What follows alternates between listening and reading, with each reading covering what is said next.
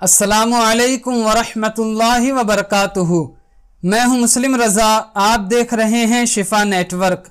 आज की इस वीडियो में मैं आपको बताऊंगा कि अमीरुल मुमिनीन हज़रत उमर रदी अल्लाह ताला अन्हु को फ़ारूक क्यों कहते हैं।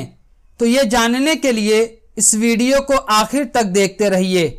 हज़रत उमर फ़ारूक आज़म रदी अल्लाह ताला अन्हु फरमाते हैं कि जब मैं कलमा शहादत पढ़कर मुसलमान हो गया तो मेरे इस्लाम कबूल करने की खुशी में उस वक्त जितने मुसलमान हज़रत अरकम रदी अल्लाह ताला अन्हु के घर मौजूद थे, उन्होंने इतनी ज़ोर से नारे तकबीर बुलंद किया कि उसको मक्का शरीफ के सब लोगों ने सुन लिया।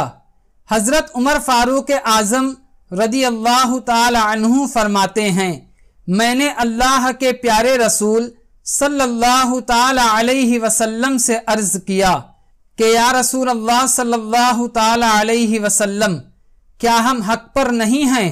हुजूर सल्लल्लाहु ताला अलैहि वसल्लम ने इरशाद फरमाया, क्यों नहीं, यानी बेशक हम हक पर हैं।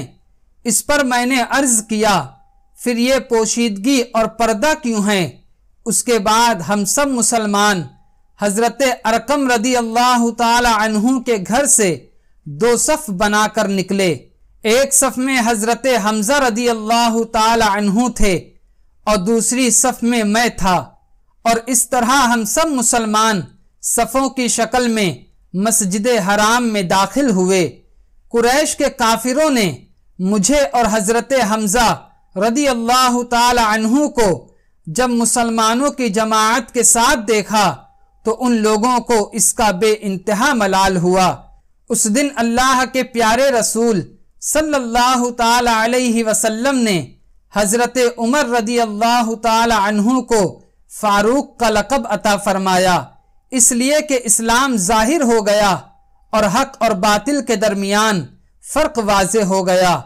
हज़रत उमर फ़ारूक आज़म रदी अल्लाह ताला अन्हु के वाक़यात के बारे में हमारे चैनल पर 7 वीडियोस मौजूद हैं।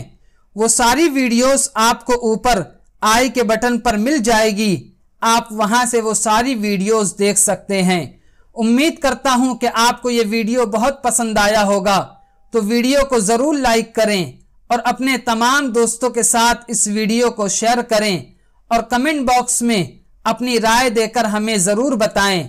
और अगर आपने अभी तक हमारा यूट्यूब चैनल शिफा नेटवर्क सब्सक्राइब नहीं किया है तो ज़रूर सब्सक्राइब कर लीजिए, क्योंकि हम हर रोज़ शाम 6 बजे इसी तरह की एक वीडियो लेकर आते हैं। अस्सलामु अलैकुम।